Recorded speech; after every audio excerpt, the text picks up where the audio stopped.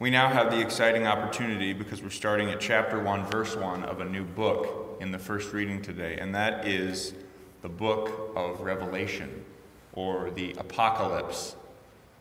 Apocalypse and Revelation come from the same word, which is like revealing, being revealed. So if you want to, you can follow along every day and then go through the book of Revelation.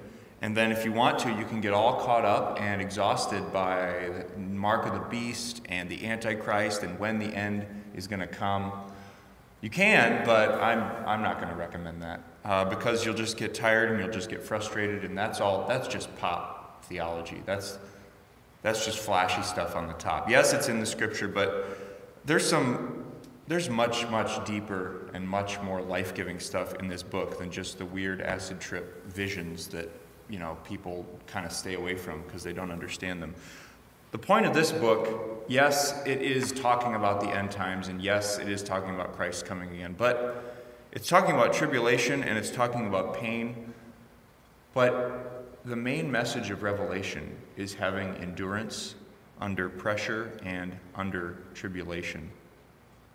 Because there's a theme in the book of the martyrs, the prophets, all those who've been oppressed by, whether it's a government, a modern government, or whether it's the king of that time, or whether it's our own sinfulness and our own betrayal of God.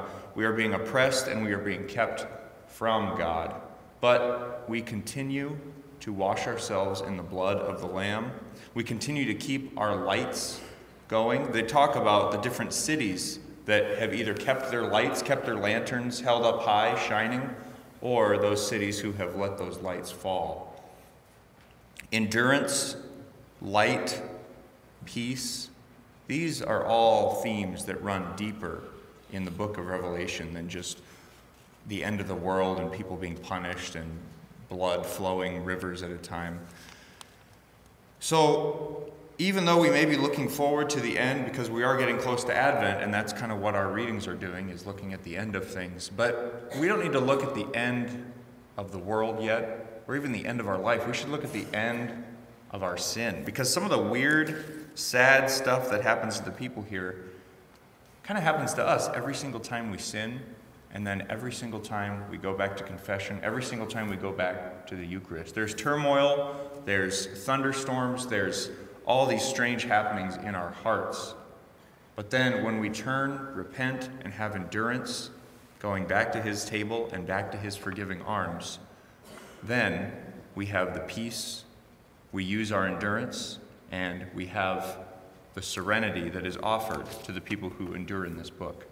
So as we dive into that deep ocean of Revelation, let's keep in mind that it's all about endurance. It's all about trusting in him, even when it gets sad and weird and strange, because he already won, and that's the great revelation that John wants us to know.